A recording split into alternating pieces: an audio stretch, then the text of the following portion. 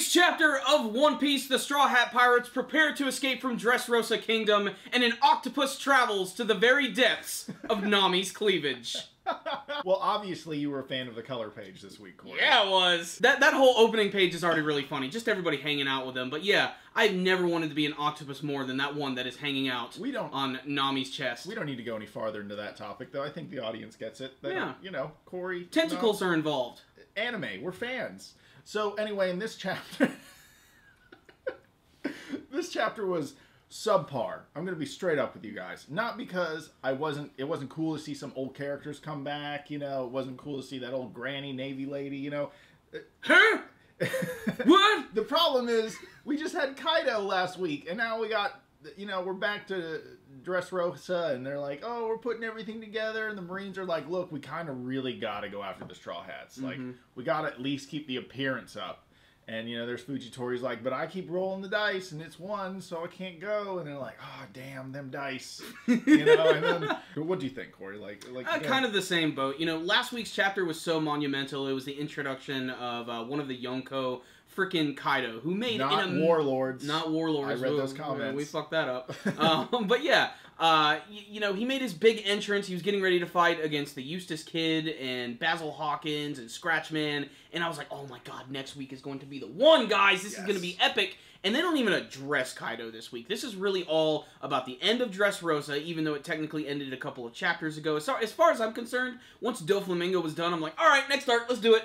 But, you know, this is One Piece. Get moving. On the upside, though, it doesn't look like they're going to be just, like, celebrating in Dressrosa for, like, a couple days. Like, they're literally being forced out of the kingdom. My favorite thing about the chapter, though, was probably just all the scenes with Bartolomeo and the fact that he's the one who's, like, really helping them escape. He's getting them their very own personal ship, and he's also got all the other fighters from Kurita Coliseum who are wearing cloaks, and they're all hiding around Dressrosa, and they're going to help out the Straw Hats as they're making their way through the city into their brand new ship. I can't wait to see what it's going to be. Hopefully it's going to be something really cool, and something maybe they can even add to the Thousand Sunny, maybe something they can dock inside of it. I don't know, maybe there could be a surprise here, but really this is just all about them getting ready to leave Dressrosa, escape the Marines, and Luffy's getting ready to go do one more special thing, which I'm guessing is he's going to meet up with Rebecca and just say his final goodbyes, you know, she's going to thank him for saving the kingdom and everything. Of course, Rebecca's a pretty important character in this week's chapter because there's this huge rumor going around Dressrosa that Kyros actually spread himself, which is all about Rebecca's parents, explaining that Scarlet was actually married to some prince from another kingdom.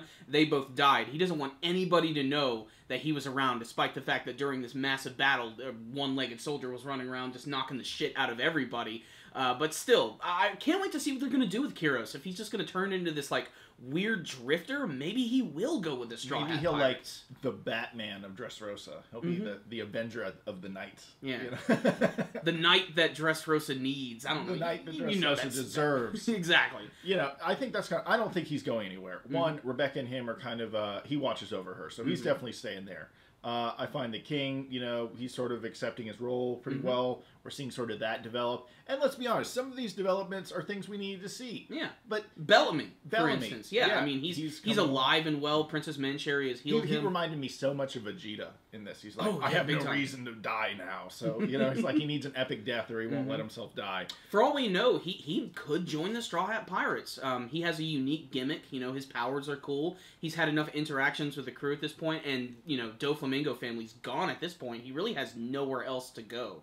You know, maybe he has been influenced to the point by Luffy that he could be the next Straw Hat. And that's another thing I got while reading this week's chapter. Just, is there going to be a new Straw Hat from this arc? Is there not? Is Bartolomeo just going to abandon his crew and try to join the Straw Hat Pirates? Is he just going to be like the Bon Clay of this arc and we're never really going to see him again? That's exactly what I was about to say. Is he just this, you know, temporary Straw Hat, almost? You know? Like Vivi. Yeah. You know, she was with the crew for a long time. She's kind of an unofficial member, but, you know, she doesn't travel with them all the time. We may see her again as well. Where is Bartolomeo needed if he's not with the Straw Hats? That's the reason I say I don't know. But you can make the same case with some of the other characters, because they're, you know, guys they were with were defeated, but they still went and did their own thing. So I still think Bartolomeo is the best candidate. Oh, without a doubt. Like, if I had to choose, like, an end-all, be-all from this arc, it would be Bartolomeo. And he was funny in this week's chapter, especially when he was hanging out with them all in, like, one room. He was, like, the beam of epicness. Like, he was being blinded by it if they were all in one room together. So his eyeballs would melt or something like that. He's like, I couldn't handle it. And yeah, but again, there's good stuff. But man, they set the bar so high last week. Mm-hmm. I'm just, I'm only going to give this one a 3 out of 5. Me too, 3 out of 5. It was an average chapter. Despite the fact that it wasn't that exciting, it was still a pretty good read. There were still some funny moments. It was cool to see certain characters. But after last week's, it was just kind of a disappointment. But maybe this will expand a little bit more in the grander scheme of things. Maybe next week we'll just really pop off. We're just going to have to wait and see. But as of this week's chapter is just okay. Yeah, so definitely read it if you're a fan of the series and you want to see where it's going after Dressrosa. Mm-hmm. But overall, not the craziest chapter of One Piece. It's just the beginning of Luffy's goodbyes of Dressrosa. And maybe him halfway fighting Fujitora or something like that going on. But definitely Luffy's not going to get captured or anything like that. None of that's going on. But yeah, so check it out if you want. Also, if you guys want to support our channel, give the video a thumbs up. Subscribe to the channel if you haven't already. And we have a podcast called The Powerful Nerdcast that we do once a week. It is on iTunes, YouTube, and our favorite podcast distribution network called RogueIntel.com. So you can check it out there as well. And if you want to support the channel, we have a PayPal link where you can donate. And if you don't want to do that, we have an Amazon Associates link that you can click. It'll take you to Amazon. Anything you buy, Amazon will pay us. And you don't have to do anything. You just buy stuff on Amazon like normal. So it's a good way to help us out without actually having to do a damn thing. So thank you guys so much for watching, and until next time, let's stay dandy, baby.